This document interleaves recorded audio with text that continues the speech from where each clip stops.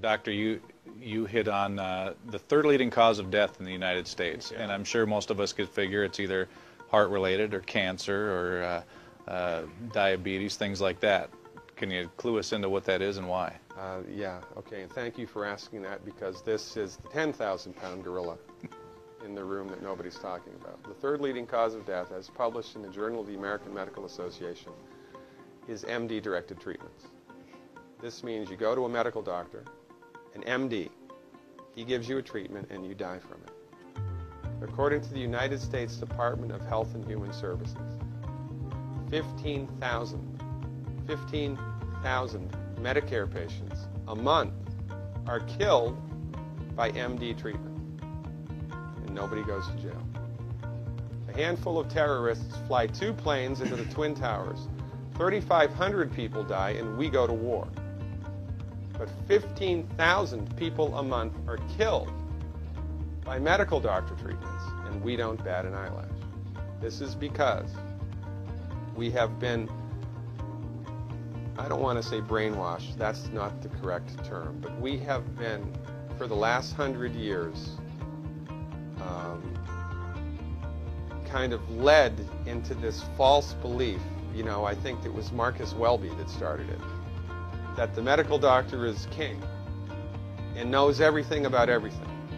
And really, you need to just shut up and follow your medical doctor's advice. Most people in the United States have no idea at all of the history of the evolution of medicine in the United States. In the early 1900s, it was a relatively level playing field between the chiropractors, the osteopaths, the homeopaths, and the MDs. In 1915, 1920, there was something called the Flexner Report.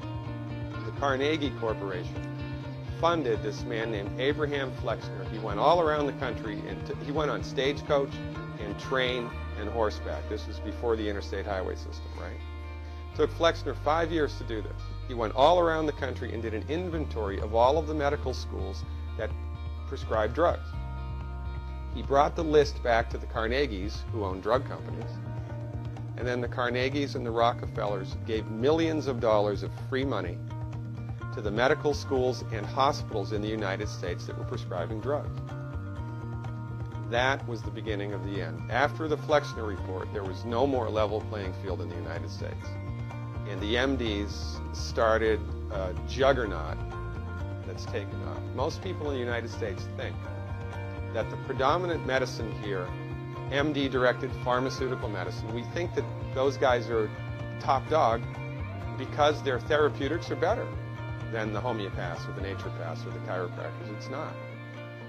They're in the driver's seat because of political and financial coalitions that were built at the turn of the century that most people have no idea of at all. And it's a gigantic problem.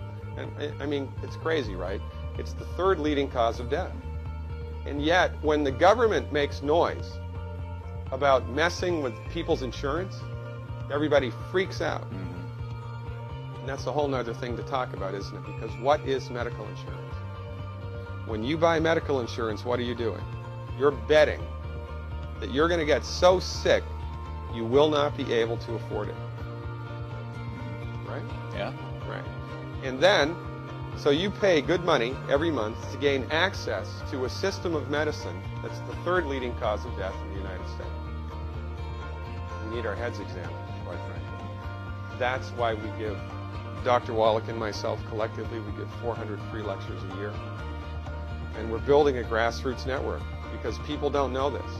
I mean, people, I come to my lectures and they look at me and say, couch potatoes live longer? Medical doctors are the third leading cause of death?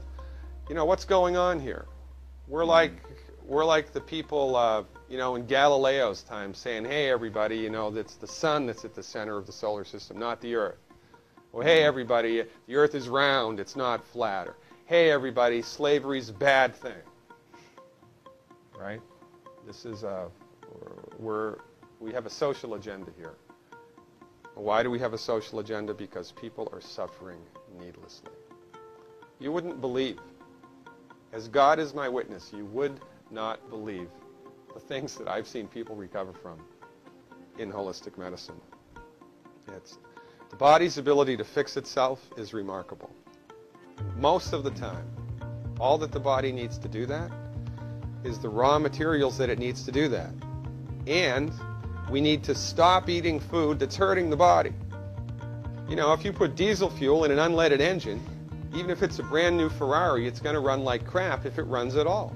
There's nothing wrong with the car, it just had the wrong fuel.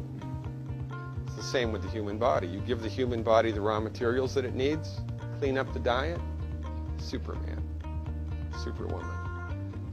And you know, if you don't get to super status, then at least your blood pressure normalizes, at least your arthritis goes away, at least your anxiety and panic attacks go away, and you can sleep through the night.